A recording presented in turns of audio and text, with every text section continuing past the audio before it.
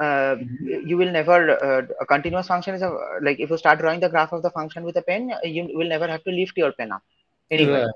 That's a continuous. Right. So connected set is something like that. When you start drawing a line in, if you start, let's say, drawing lines within a connected set, it will never happen that in any line you will have to pick your pen up. Any line? You will have to pick your pen up the paper and then jump over a point. No, no, no. So you mean any line between joining two points lies inside the set? Not really. I mean, what I mean is, it's something like that. Like we had the No, continuous any function. line, that is a different concept. That's So path the connectedness. point is, yeah, That's path connectedness, right? that is. Path connectedness. Say that again. No, that's not even path connected. That's not even stronger than path connected. What you are saying, you just take 2 points and the line joining these two lies in the set. Hmm. That's an important concept. Convexity. Right. It's called convex sets. So this is a very important concept. So convex sets are of course path connected. You have path as a straight line. But yeah, the imagination of connectedness actually should come from path connectedness. The point is you can draw a path between 2 points. There exists one path. Somewhere, somehow you can go. So it's kind of, if you want to go, let's say you are inside Isar campus and you want to, you want to go to Kolani. You can't just draw a line and go around there, right? So you have to. So there is a path, and you would go through that. It's kind of similar. There exists one path. There might be more, but I mean, you might not have actually lines all the time. But of course, those for every point, every 2 point, the lines are there. Then it is convex set, and this concepts convex set plays a very important role in mathematics, in every branch of mathematics. Okay. All right. So whenever you think of connectedness, you generally think of path connected. So that's what it comes to our imagination. But then it is not always true that connected set is path connected. But examples are kind of pathological. So let me give an example which actually more clearly will be described in the next semester topology course. Let me share the screen.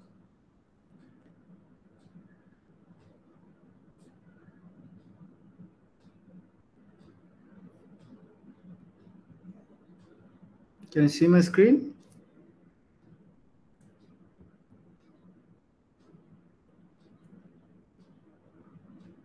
Yes, sir. All right. So today is 10th.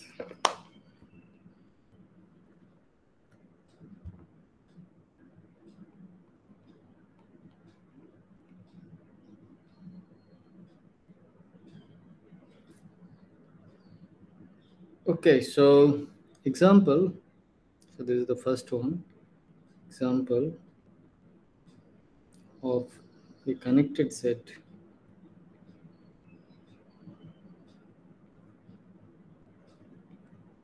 which is not path connected.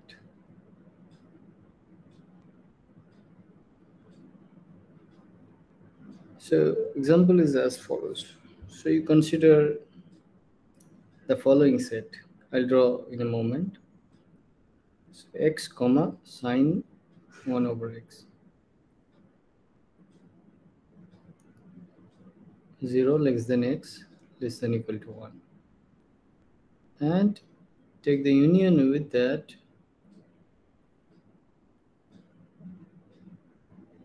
0 comma y minus 1 less or equal to y less or equal to 1. So what is this set?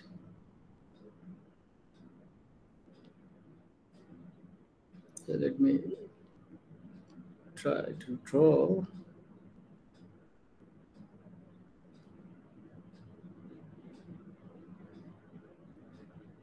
So start from, let's say, 1.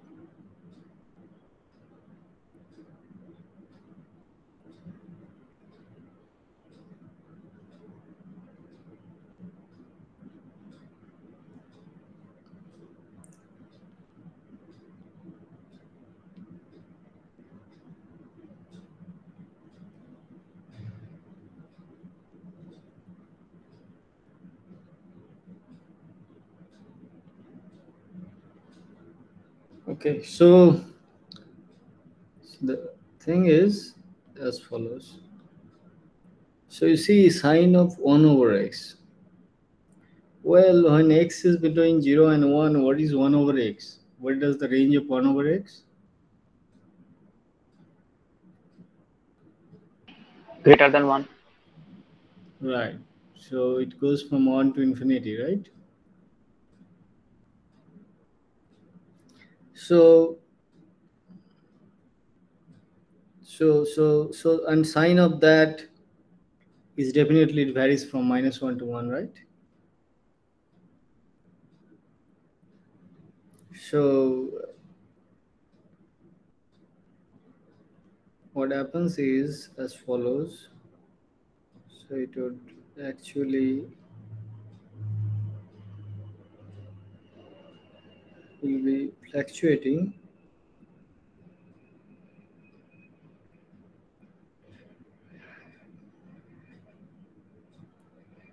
but this shrink and get into closer to closer, closer and closer.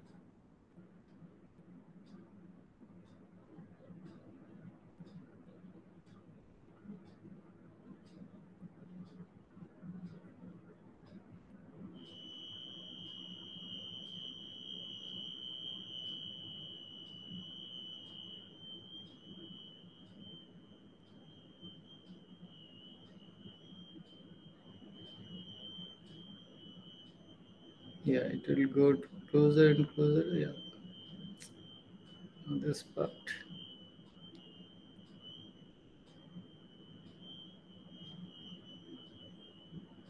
Not correct. Yeah, it will go to closer and closer.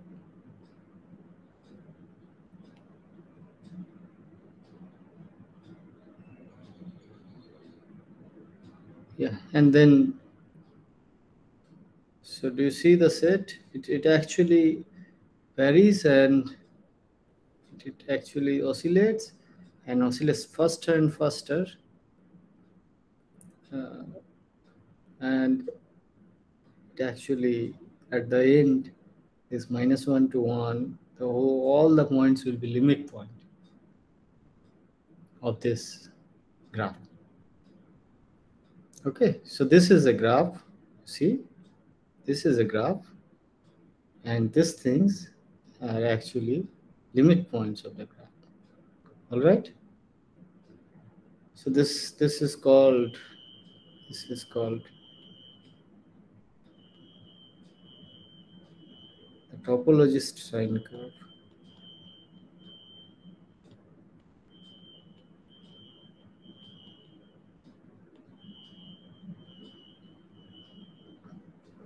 So you see, I mean, if you want to connect from, let's say, one point here to one point in the line, you can't join it by path, right?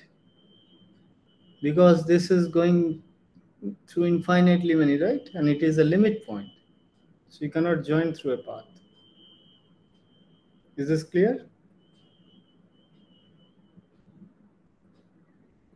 So you take a point, any point in the curve and in the graph, and a point in the imaginary axis, right? 0 comma y. Y lies between -1 to 1. And then if you want to connect through the path, you have to come from this and this there, and it's never ending, right? So you cannot have a path. path is a continuous function from a closed interval, what would be the image of closed interval?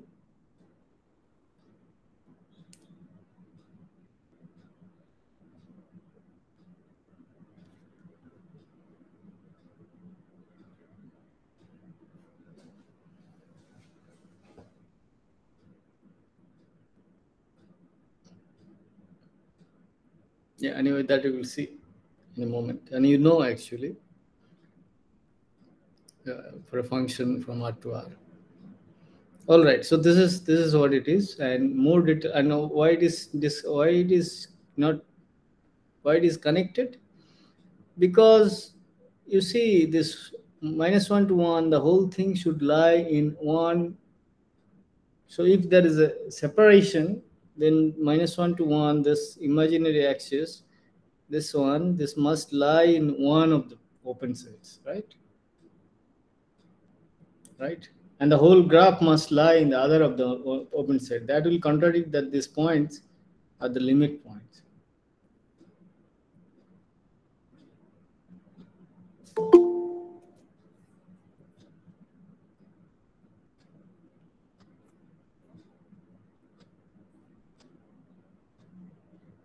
Yeah, any question here?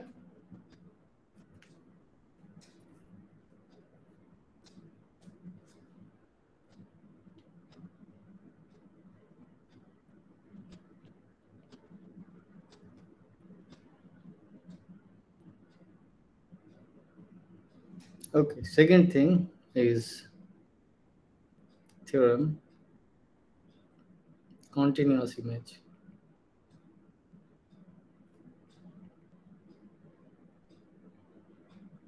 of a compact subset or compact set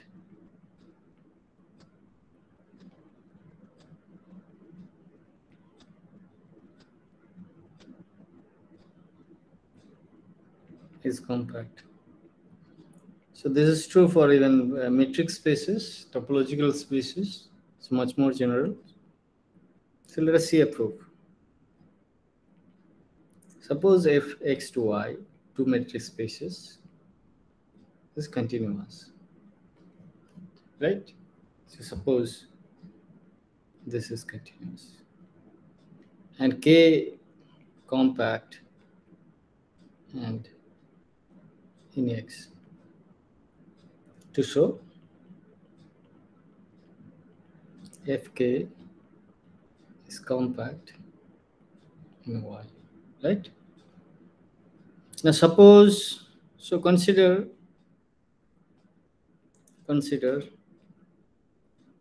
an open cover V alpha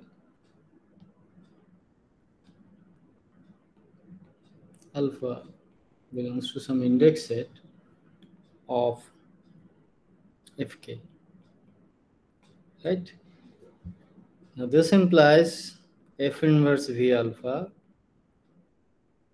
this set alpha belongs to index set, is an open cover of what? Open cover of k. Right. And since k is compact,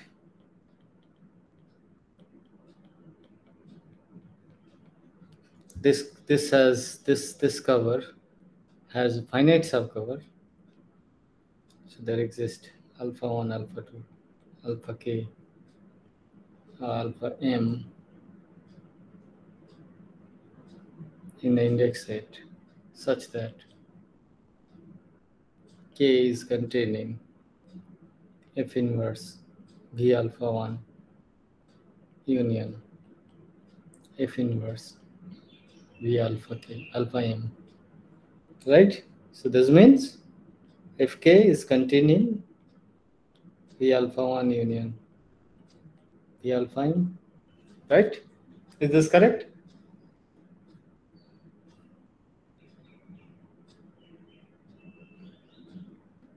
Yeah.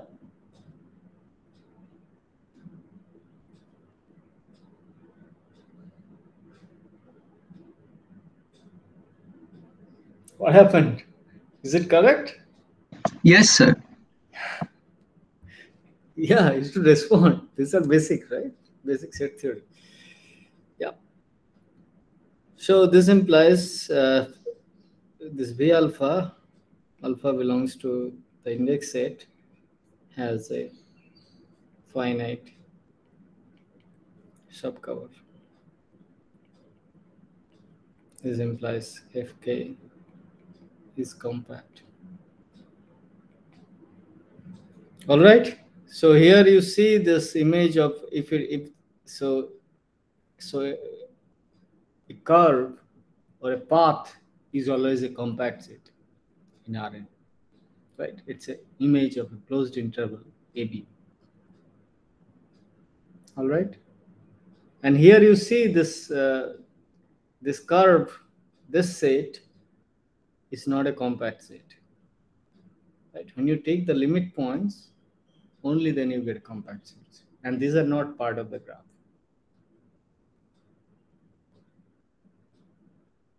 So that will give a contradiction of joining this 2 point by curve.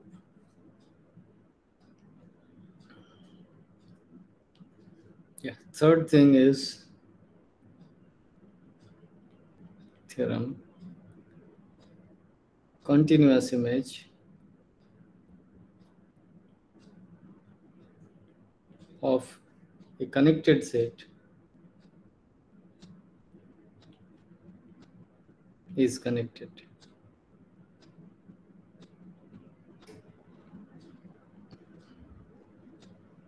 So this is what, this is the generalization of your of the intermediate value theorem, right? Do you see it? The generalization of intermediate value theorem.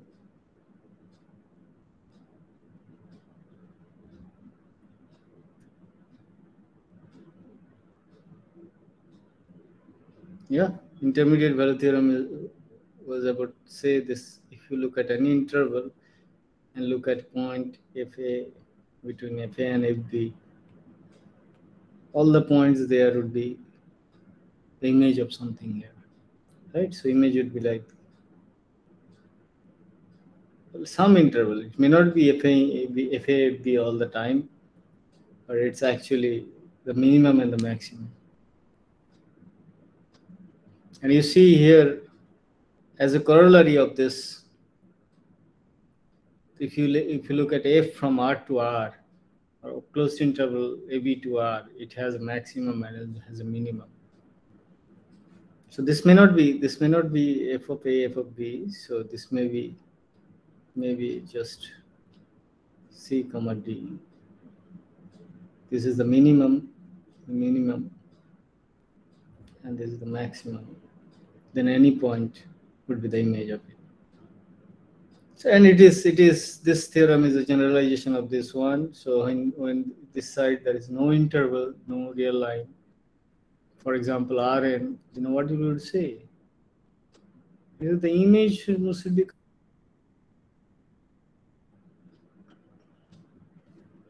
Let's look at a proof.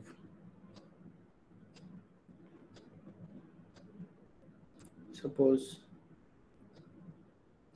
F from X to Y, continuous XY metric spaces.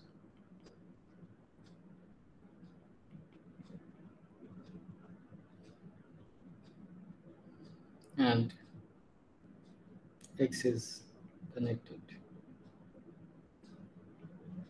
to show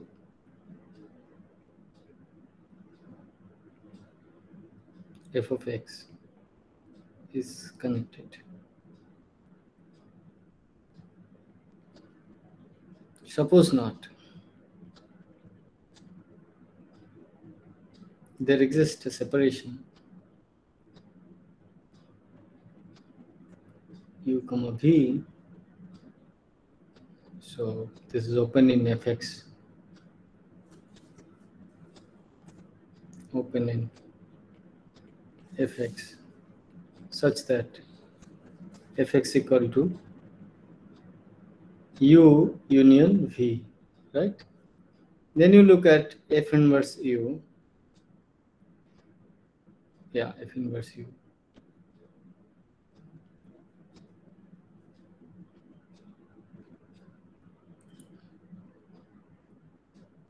Yeah, F inverse U. So here why? Since F is continuous, F inverse U, F inverse V are both open sets in X, right? And X equal to F inverse U union V, which is subset of F inverse U union F inverse of V. It's actually equal, right? Is this fine?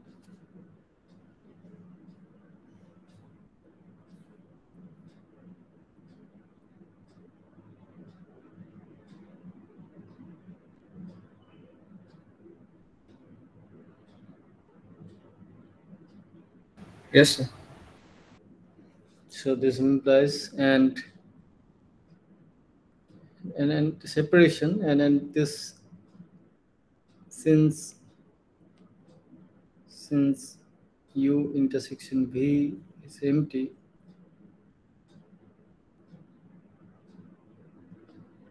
actually this of course disjoint open sets. So this implies F inverse U intersection F inverse V also is also empty, right? So this X equal to this implies X is not connected. This is a contradiction.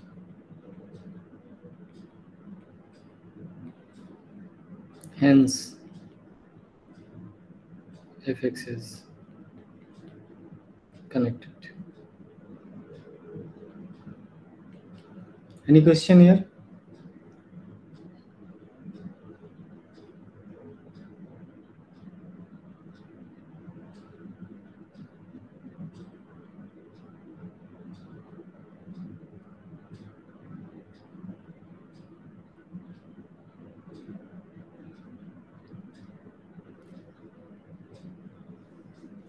Okay, so next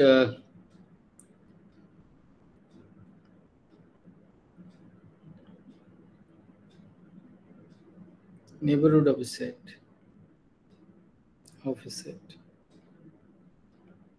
So how do you define neighborhood of a set? Right, suppose K is a set, right? An epsilon neighborhood of K is defined as union to Bx. Well, here, yeah, this is fine. So instead of writing this one, let's write X is in K is subs K in X. X is in X such that D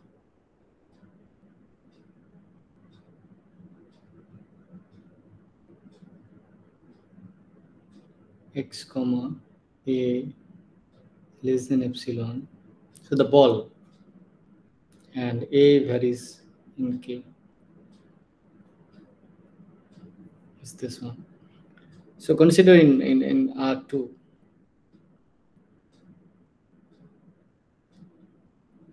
an example. So suppose this is x-axis, this is y-axis, and you have a set like this. Okay. An epsilon neighborhood would be you consider any point and look at a ball of radius epsilon.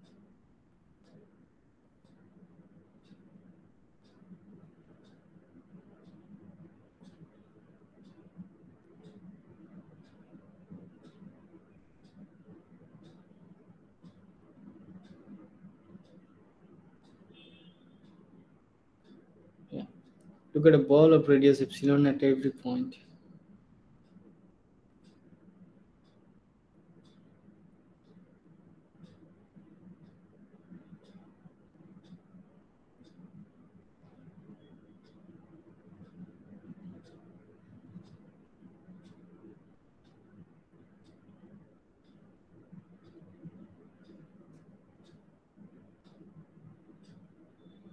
So on. And in that way, you actually consider what you get is equal to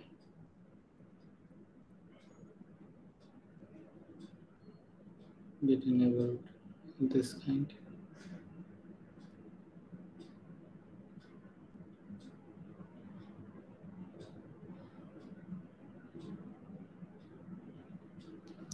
Right?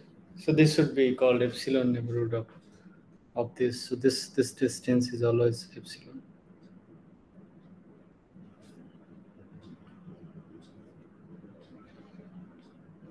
All right. So this sometimes it is useful. So now we define this function. So define a function. Define a function fx Rn to R. So K is a subset of R. Let's look at now. K is a subset of Rn. Subset of Rn. Now define fx is distance from x to k. Right. So what is the distance from x to k? Which is so minimum. Right. So minimum may not exist. So this is infimum of distance d of x comma y, where this is y belongs to k. So infimum over y, right? So maybe I should write it better way. Y is in k. Right? You know these things. So now the question is whether it is continuous. Right? So exercise. Show that f is continuous on whole of Rn and f inverse 0 is equal to k. Right?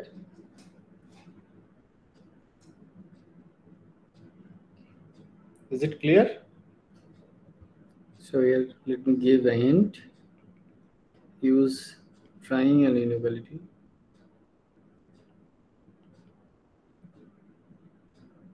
So second part is clear, right? So this infimum must be 0 when x is in k.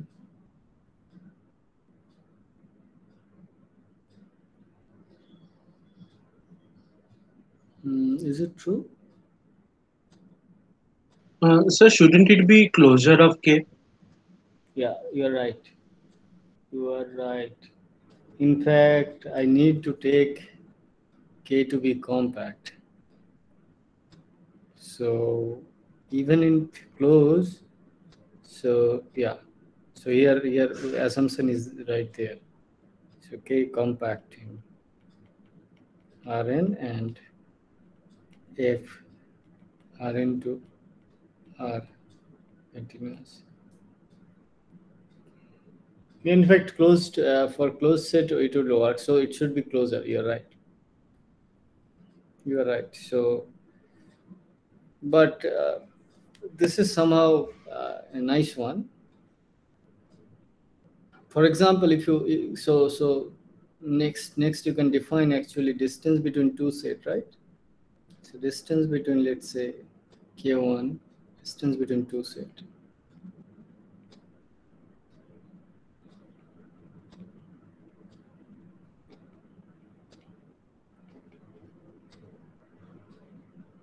Yeah, I think here should be good enough for closed. For compactness, we will do something else. Yeah, so distance from K and L is infimum again. X belongs to K, distance from X to L. Right, so this is the definition. So distance between two sets. And here you see an example. If K is compact, so this is an exercise also. If K is compact and K intersection L, uh, K intersection L is empty, then distance from K and L is greater than 0. Okay?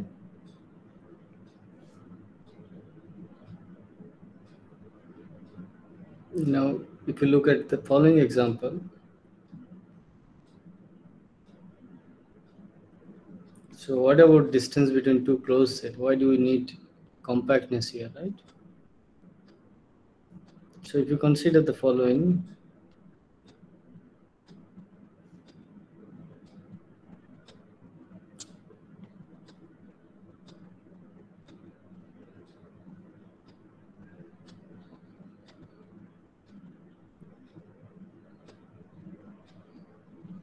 right? So this is y equal to 1 over x.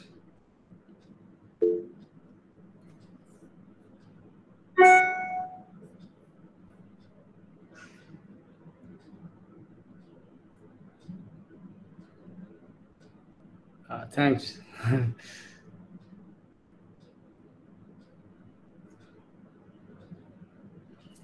Yeah, so y equal to 1 over x. So if you look at the graph of this one, and so k, if you look at, so this is the last thing. Look at k to be x comma 0, x is in R, and L to be x comma 1 over x, x is in R, 0 to infinity.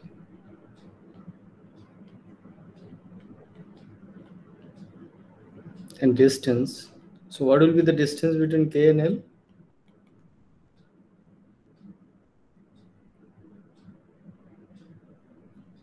L? 0. Yeah. So k intersection L is empty, and still this is 0. Okay, so the exercise is here that so that suppose K is a compact subset of Rn. So this is a very important exercise. It will be used later on in many of the analysis courses. So suppose K is a compact subset of Rn and U is an open set. An open set containing K.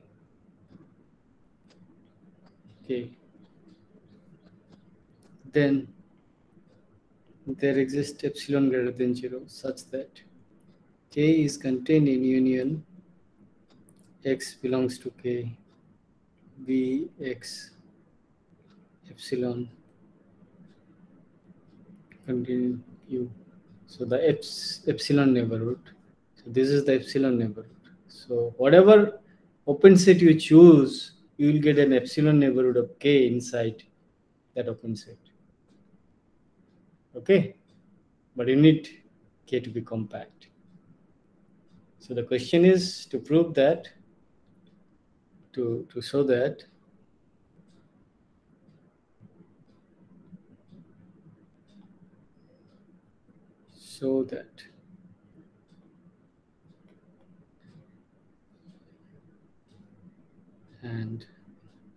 and is compactness of K necessary.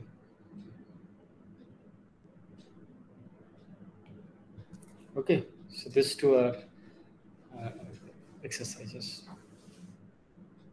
All right, so it is time for quiz. So let me